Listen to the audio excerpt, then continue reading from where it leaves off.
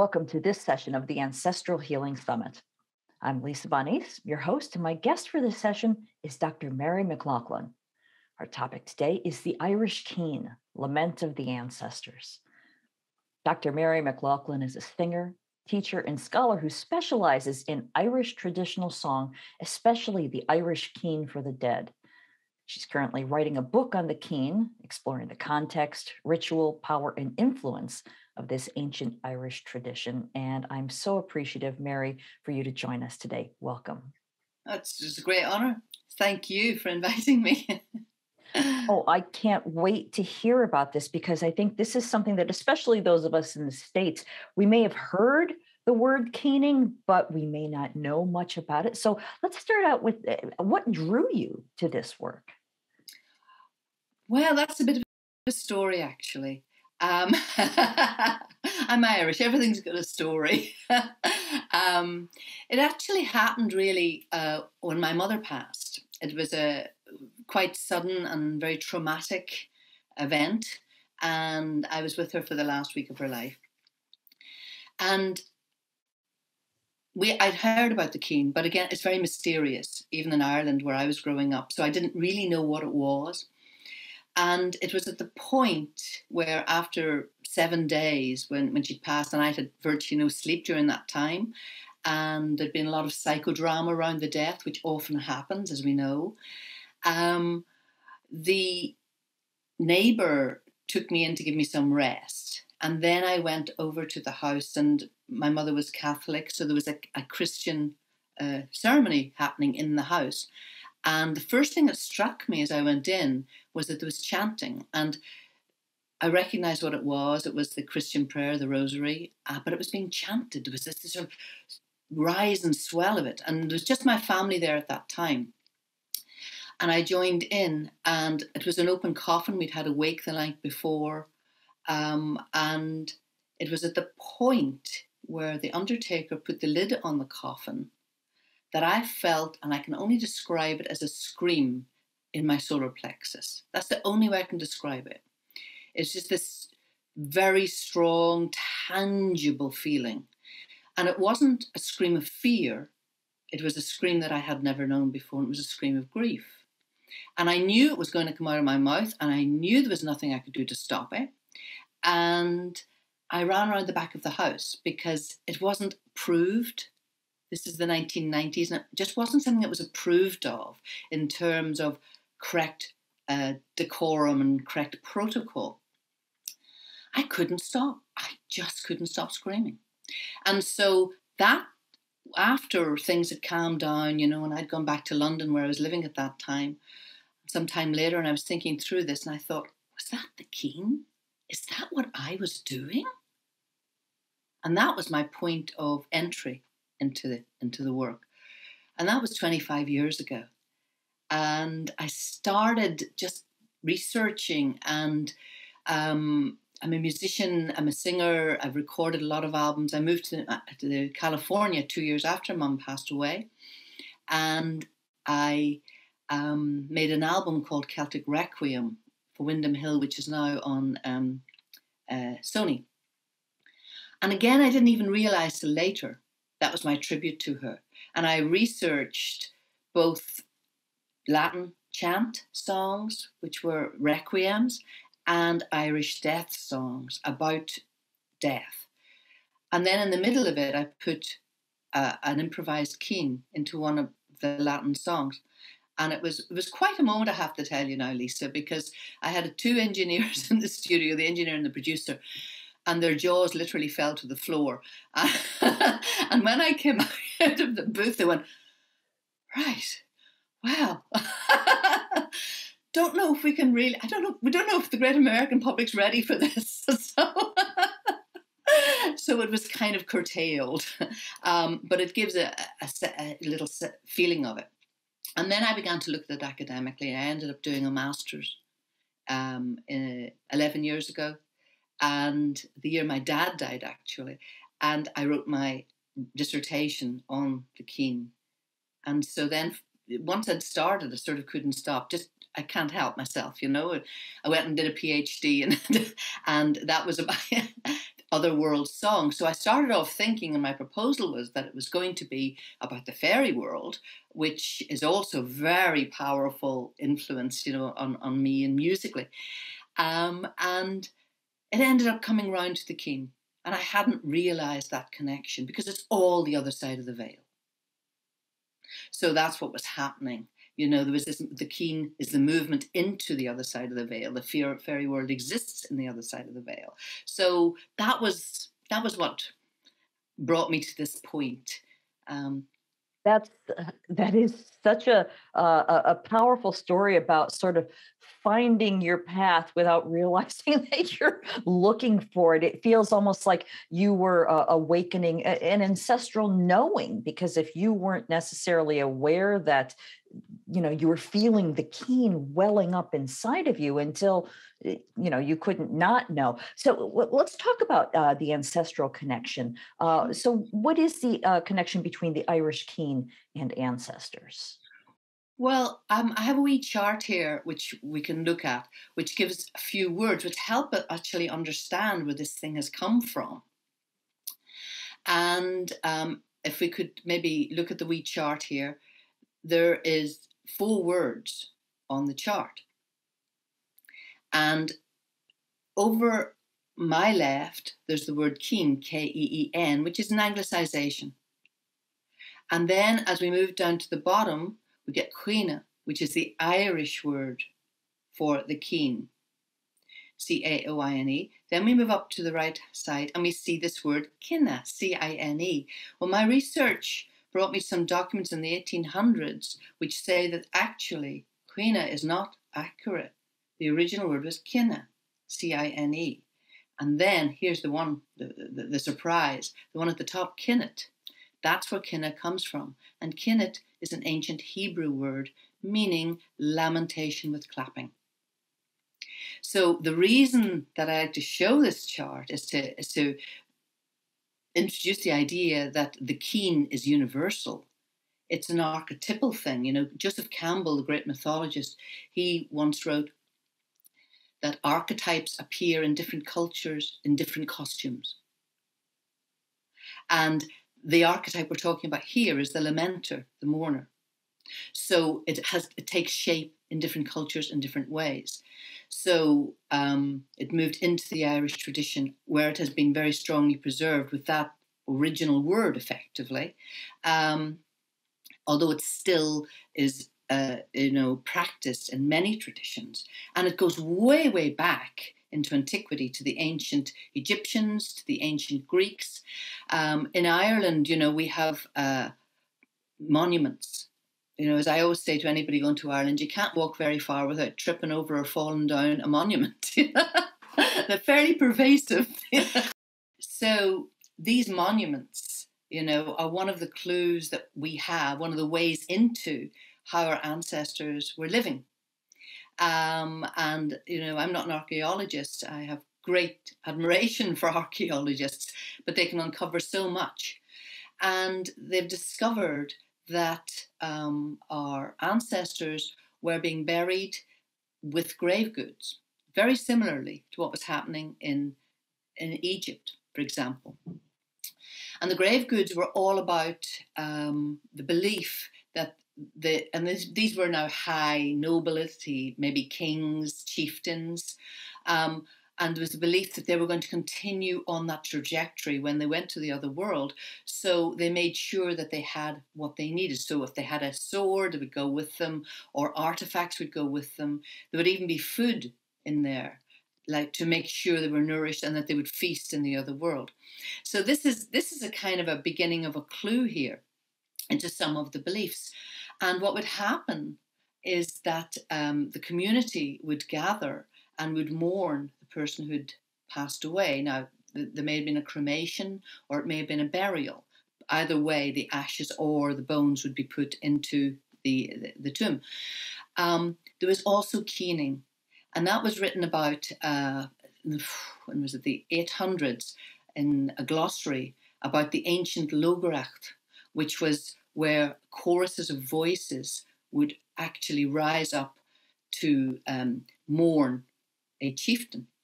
And these people were paid a one-off payment for the Logaracht. So this is one clue in through archaeology. The other clue in is through mythology, because of course, being an oral culture, our mythology tells us a great deal about circumstances, the detail of people's lives around these stories.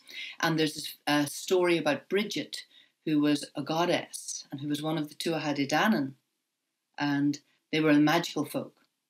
And the story is that she ran onto the battlefield where her son had been slain, and she gave this soul-wrenching screech and wailed over the son, and it said that was the first Keen in Ireland. The fact that that's in our mythology says that the Keen goes back an incredibly long way. And again, we're not the only country where that has happened. In Rome, there were a group of women called the Proficiae, and they were paid as well, and there were special laws for them. So, you know, the idea of the Keen came through. Then the Celts came.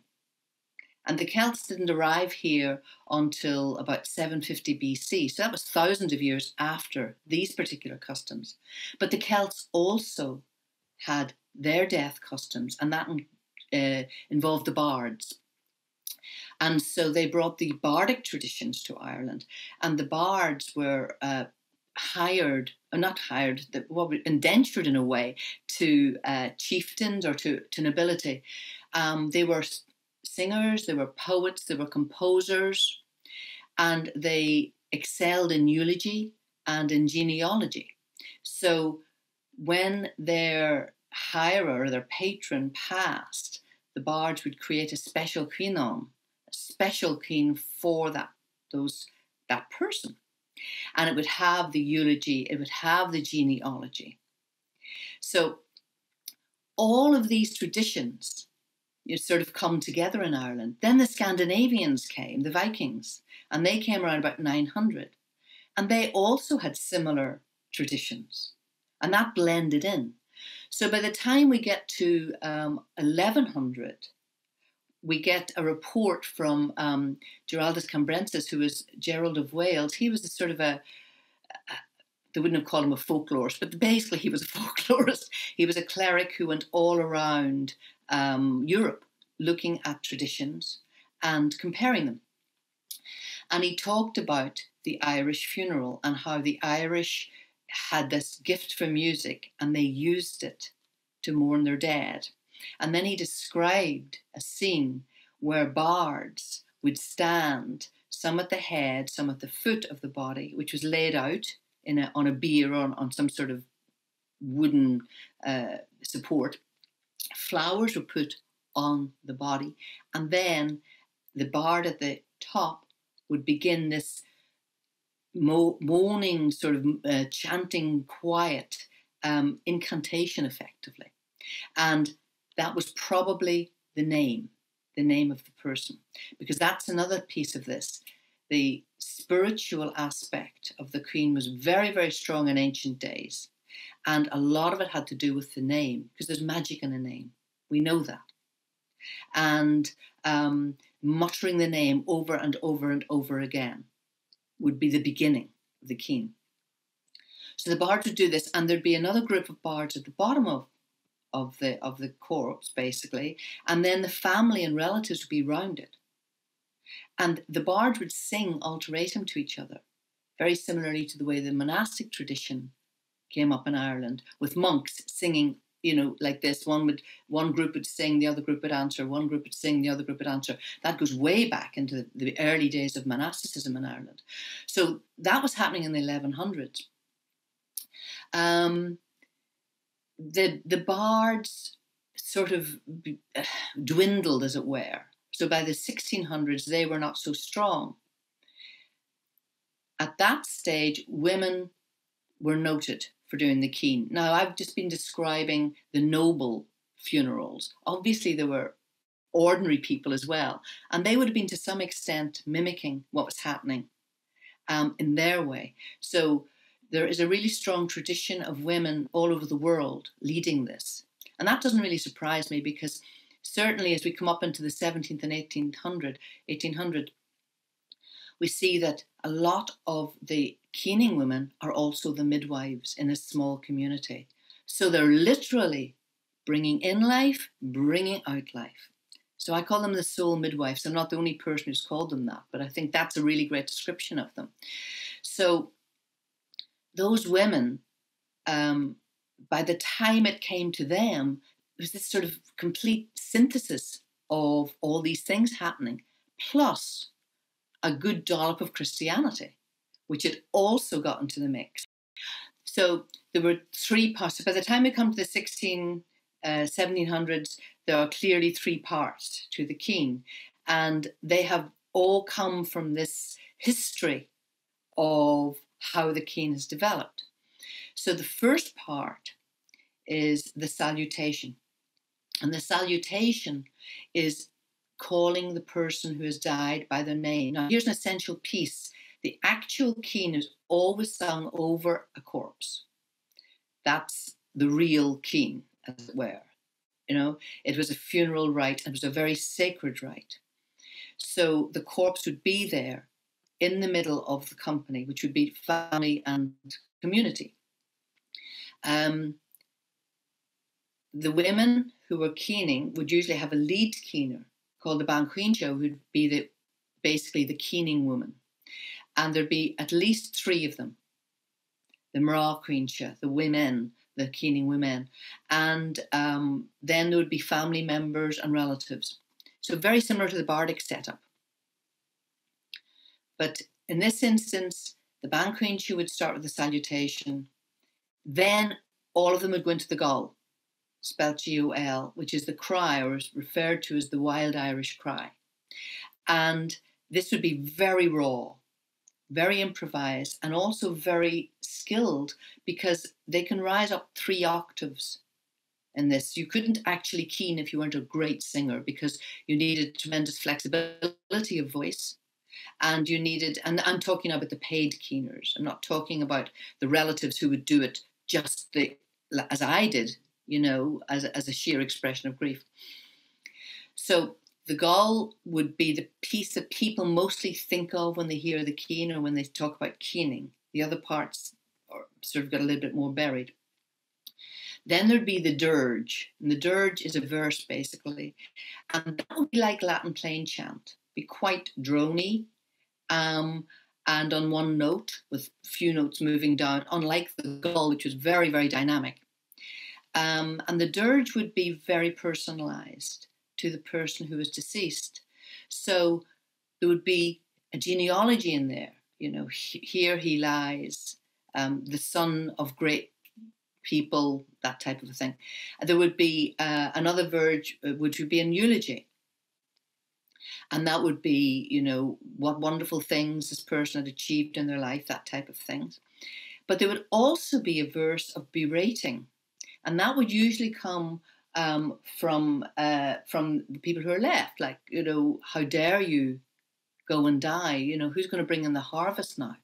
You know, a widow would be saying, you know, how am I going to support the kids? You know, what? So there was that piece as well, and there'd be these different, very, very individualized verses that would go on, and in between each verse would be the Gol.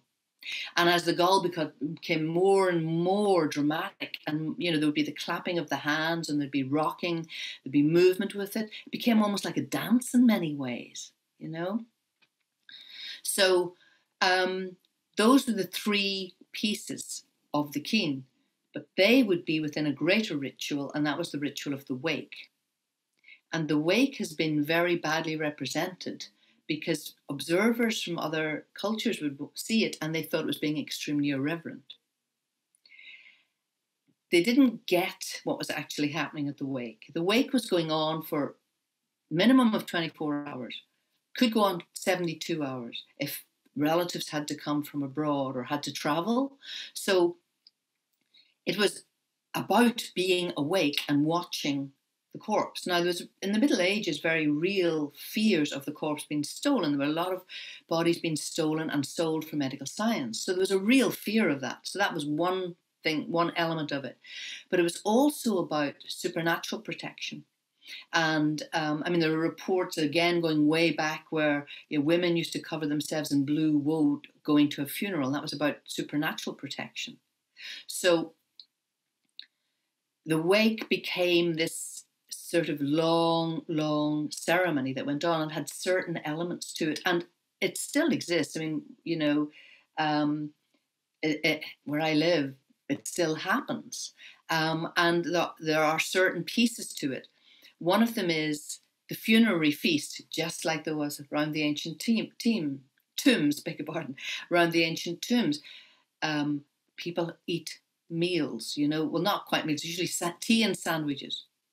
When we wake my mother, all the neighbours come in with sandwiches and cakes. That's a classic. The community gathers, they bring food so that the bereaved family doesn't have to do it. And then it's a non-stop, everybody coming in is offered tea and sandwiches and cake and things like that. And that's the modern one. Well, they were doing different things a couple of hundred years ago. Part of it was to offer round clay pipes, which were specifically for that funeral and would be buried afterwards. And both men and women would smoke these pipes. Then by the 1970s, it was cigarettes. Now, in these sort of non-smoking days, that doesn't happen. But, there's been all these different stages. The corpse was very much involved. This was like their farewell. This was their great send-off. So they would be involved. Sometimes people might prop them up, that kind of a thing. And things that look really sort of totally irrespectful to observers were actually part of respecting this corpse and saying, actually, they haven't gone. They're still among us. They're not gone till they're in the ground. There was also a fear that, especially again in small communities, that there might have been some unpaid debts and that the corpse would come and wreak vengeance on them unless they gave them a really good send-off. So there are lots of these things happening in the wake. Now, still to this day, the mirrors are taken out or covered. And that's in case the spirit leaving the body would see itself and try to get back in. So the windows would be open to speed the spirit on its way. The corpse would be laid in a certain direction, so it would go the right way. That type of thing. All those were in there. And then the wake was the jewel in the ring. There were also Christian elements. Now the candles are not necessarily Christian. They go right back to the funeral pyres.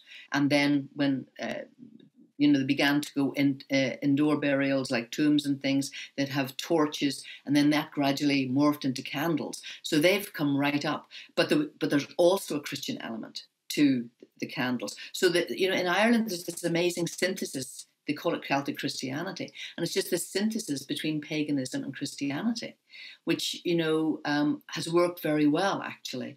And so that all comes up in the wake. So there would be rosaries followed by keening, which is like these two totally different traditions, but they'd be both happening. The corpse the next day would be taken maybe on a cart or carried to the church, and there would be mass, and then there'd be keening at the grave. So the whole thing became this massive ritual.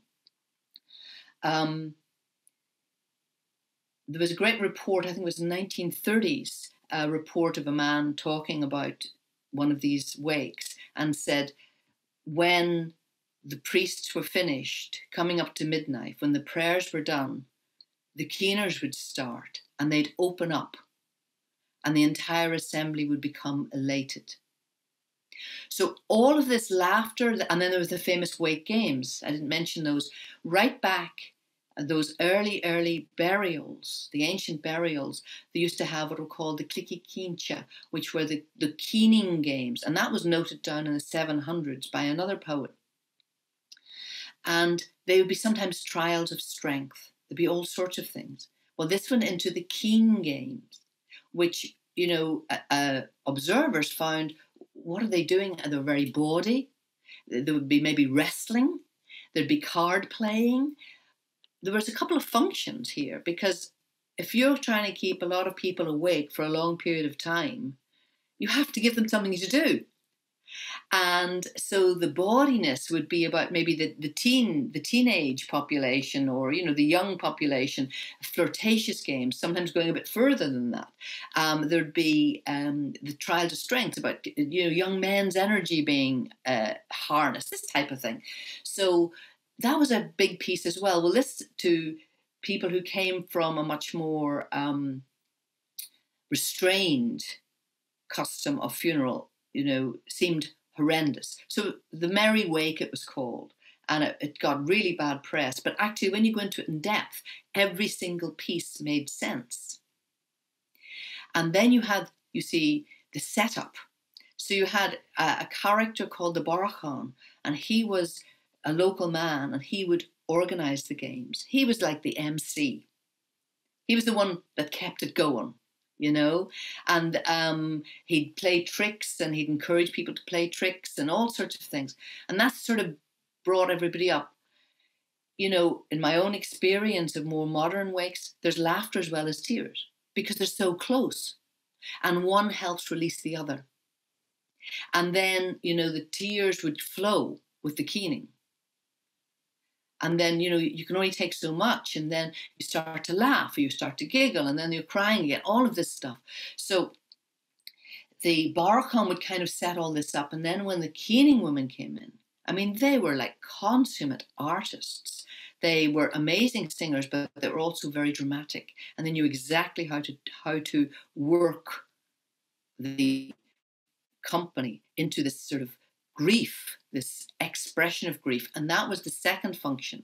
First one was the spiritual function of the transference, which really got watered down, and especially in Christian times, because the priests didn't like the idea of a pagan custom in their area, which was actually bringing the soul to the other world. They didn't like the idea of a different custom doing that.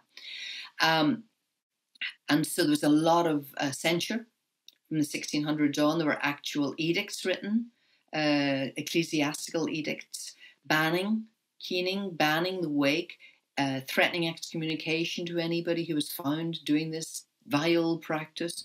At one stage, some of the priests would go out and horsewhip keeners on the way to... Yeah, I mean, there was a lot of stuff happening in the 1700s around this, but trying to stop it. So it was very underground. But in the country areas, it continued. And sometimes, the procession going to the burial ground could be a mile long, which sounds amazing.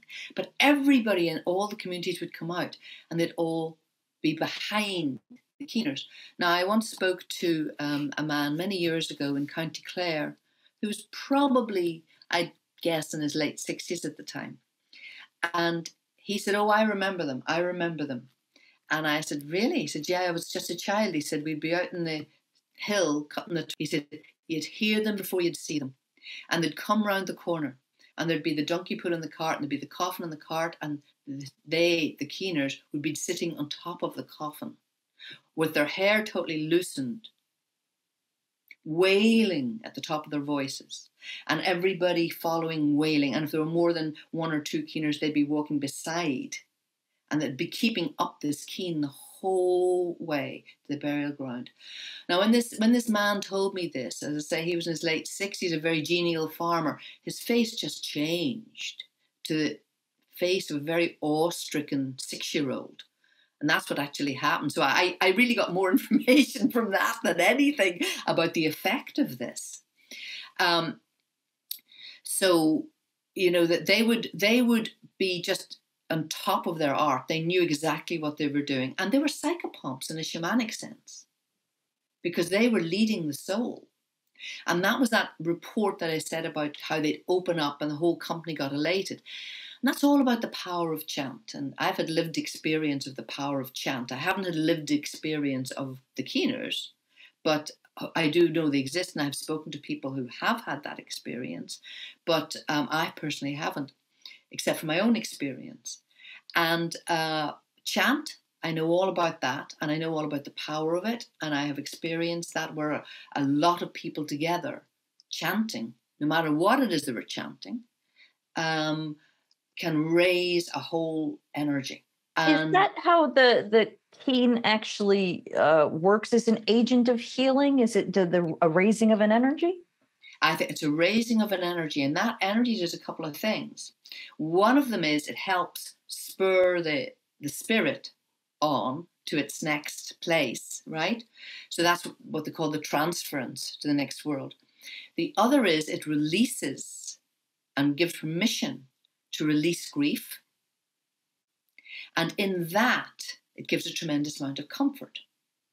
And this was one of the roles of the Keening women. It wasn't just about the expression of grief, it was also about comfort to the bereavement.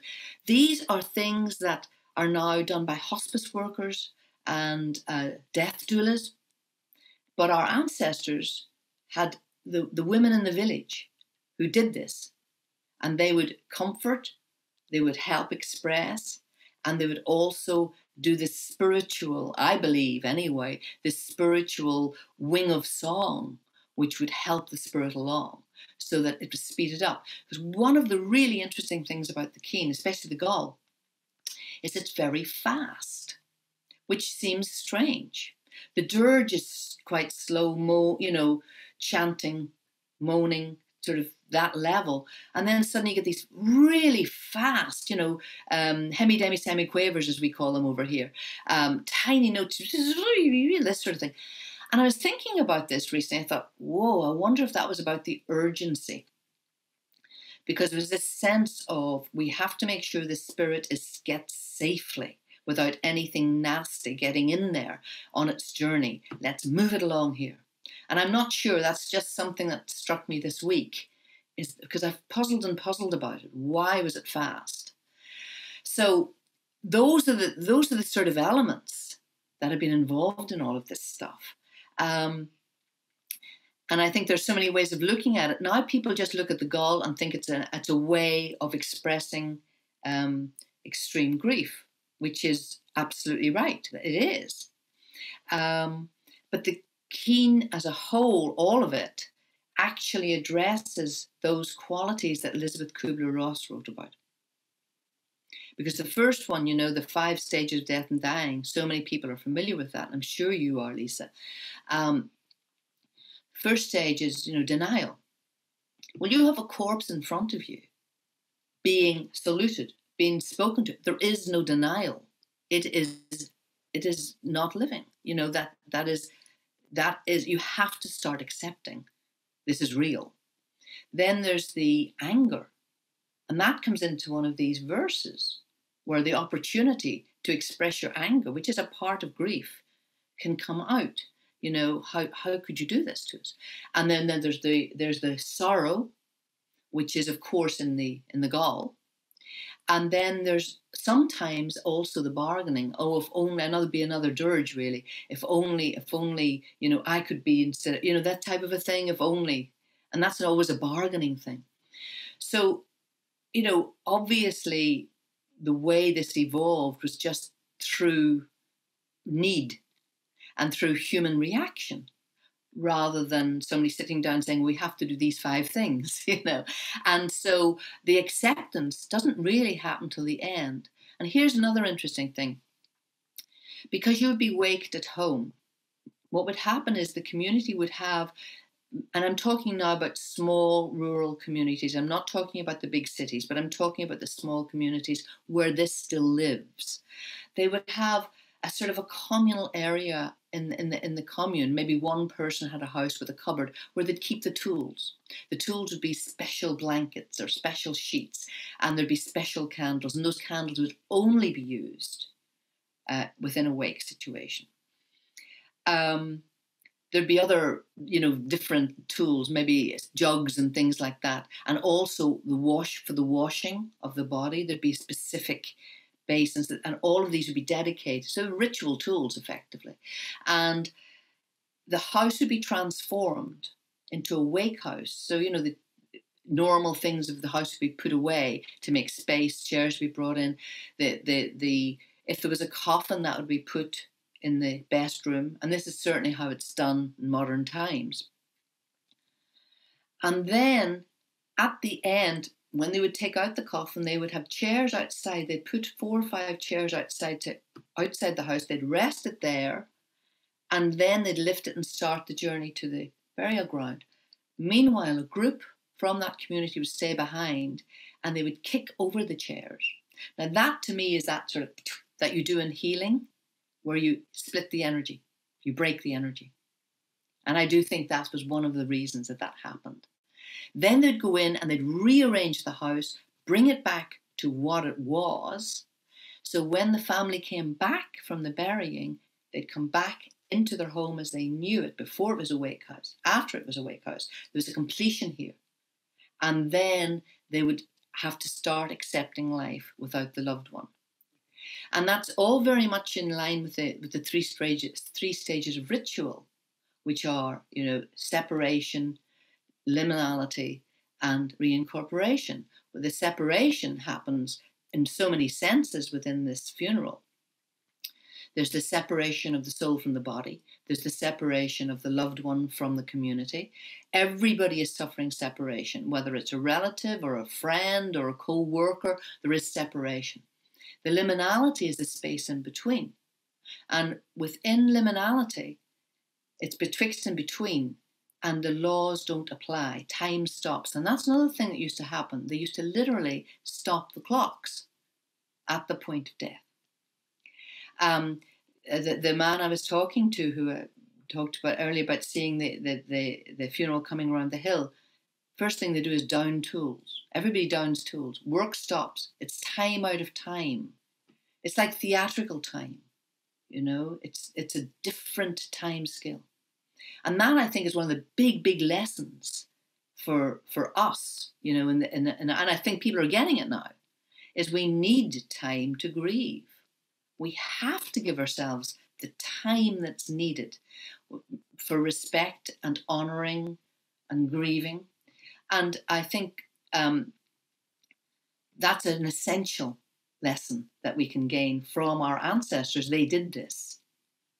A year and a day was the time of mourning for a spouse or a very, very close family member. This is what I mentioned to you earlier about when I did my PhD in the Other World Song. Of course, in the fairy world, the magic kicks in after a year and a day, and that person is then absorbed into the fairy world. And so I really came to the conclusion that in actual fact, a lot of the fairy abduction songs and stories are about death and the slow acceptance of that death. And it does take that length of time. And I know in my own case, my father died some years later after my mother, and I was living in the States at the time. I just couldn't seem to get over the grief. And I did grieve for a year. And on the anniversary of his death, I held a memorial for him in California, in Palo Alto, of all places. And I had this wonderful sort of renegade priest who helped me with it. And my friend, none of my family were there, but friends who'd never met my father came. And what I did was a eulogy, and I talked about him, and I had some recordings of him, and I played some of his favorite music, and I honored his life. And in doing that, it was like this huge burden came off me. And then I took everybody to breakfast and paid for it, which is exactly what he would have done. And that would have been the funerary feast. So I had kind of a wake for him a year after he died, because I hadn't had the opportunity to do that as he had been dying.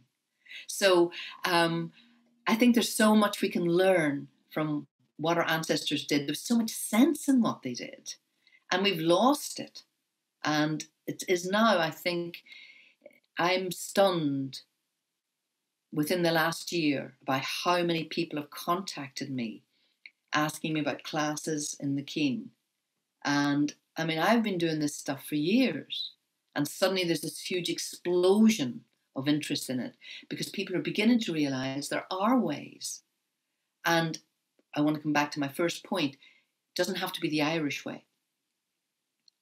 You know, the Mexicans do the wonderful Day of the Dead. You know, it's very similar. So, you know, it doesn't have to be the Irish way. Most cultures have got a form of mourning, if you want to dig back deep enough to find out what it was. Well, I want to make sure before we're running low on time, you were going to be kind enough to offer a demonstration. Is that correct? Yeah. Well, this is another direct line to the ancestors, and especially for Americans whose family came over during the famine. There's a real wound there, an incredible wound from the famine. So this is a famine keen that I learned fairly recently from the writings of Brendan O'Madigan, who is one of the experts in the keen, who passed away himself a year ago. So it's in Irish, it's very short, and the words mean, "O God in heaven, raise me up. Don't leave me in need. Don't let my children starve." And then it goes into the gull of a hone, which is one of the classic gulls, a hone, loosely meaning alas, but very loosely. A hone mavarrig. A hone mavarrig. Ayan of lahis. Togsus hugget manum. No fog me in aspa. No ma fasti jala. Egoer anyari. Oh, home. Oh, home. Ah, ka, ka, ka.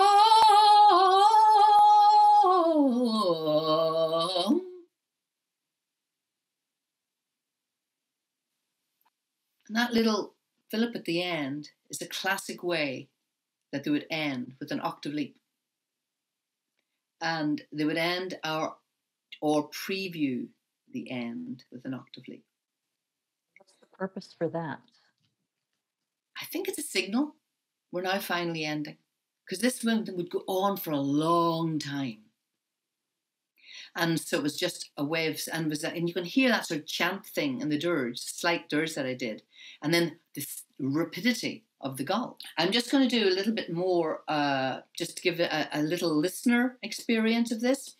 And this is one of the religious keens. I didn't talk about these, but basically in the Middle Ages, there was an outcry that Christ had not been keened. It was so important in the Irish tradition. So in the Middle Ages, there were keens written 1,000 years after his death for Christ's crucifixion. They're very powerful.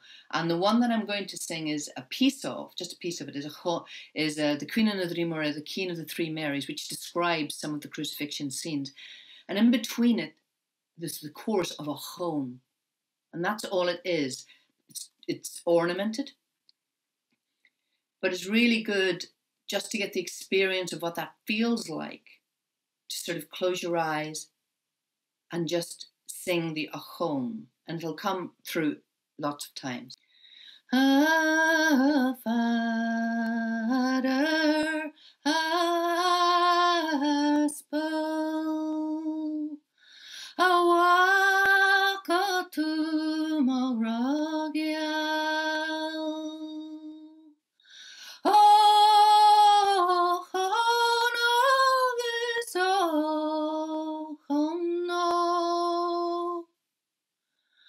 The Hanik mer bale larnawad.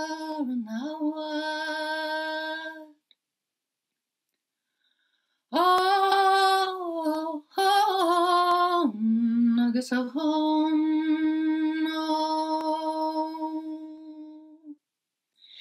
Ke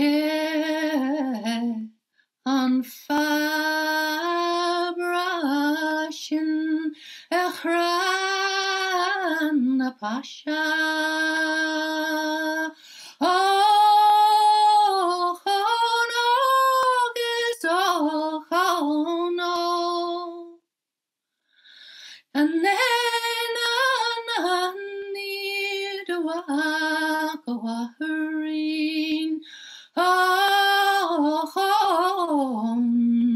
agus a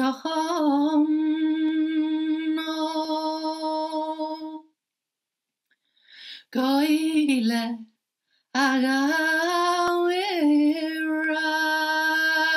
dagin shim ragial oh no is oh no Kerta pingin managwin wage kanava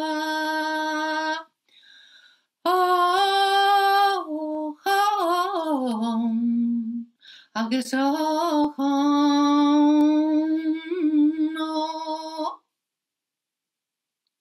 That was just so beautiful. Thank you so much. Wow. I was so croaky because I've been talking for half an hour.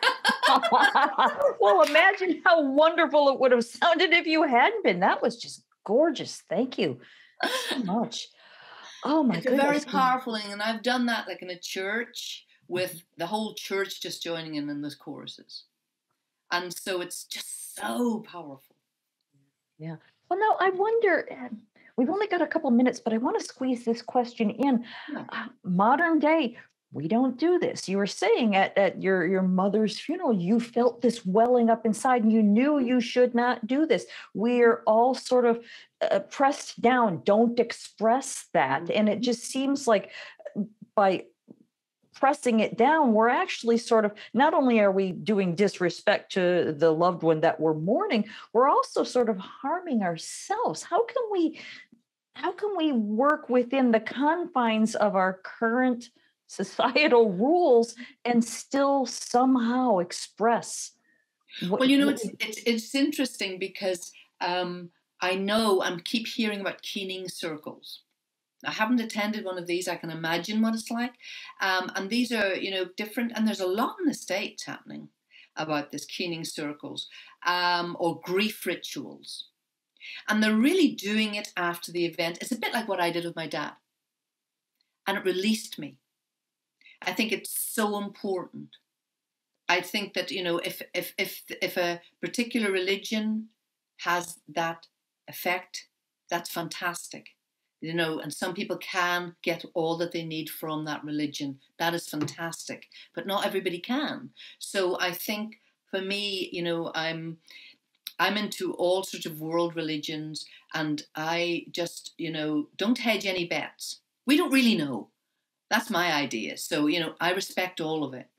And so I think the Keening Circle sounds fascinating. I've spoken to a few people who've attended them, and they've found tremendous relief in that. For me, I mean, I teach the Keening class, and I teach some of the Keens, and it's been very profound for every student who's come. And this is all online. I wouldn't be able to teach in America and Australia and Germany and Scotland all at the same time anywhere else, you know.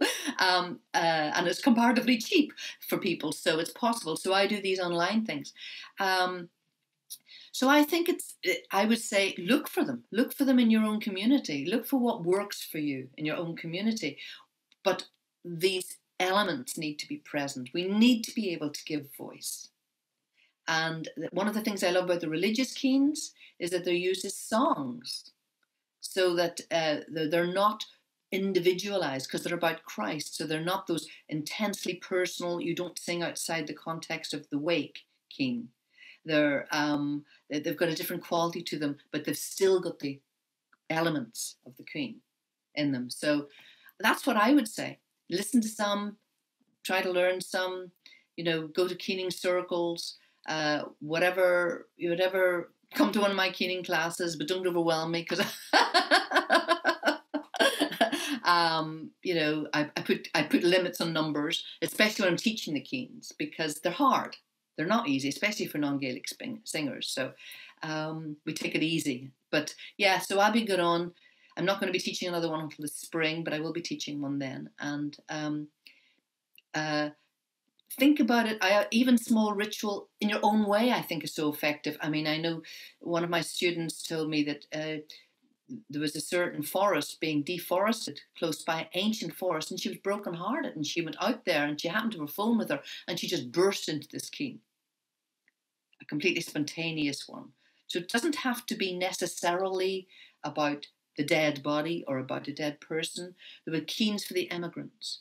You know, the people used to stand watching until the train went out of sight with the emigrants, or the ship went around the corner, and then they'd all just burst into the spontaneous keen, or the gull, spontaneous gull cry, a wail, you know.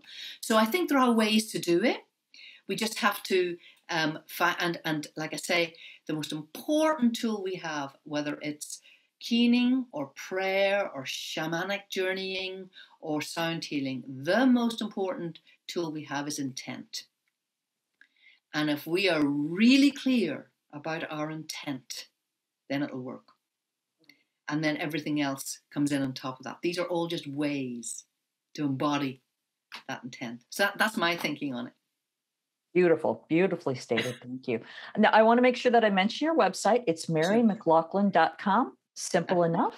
And I want to thank you so much, Mary. I've learned so much from you today, and this is so deep and so meaningful. So I'm sure that people who are listening to this have learned a lot as well. So thank you again for being with us today. Well, thank you for the opportunity. And I look forward to the book, never mind you.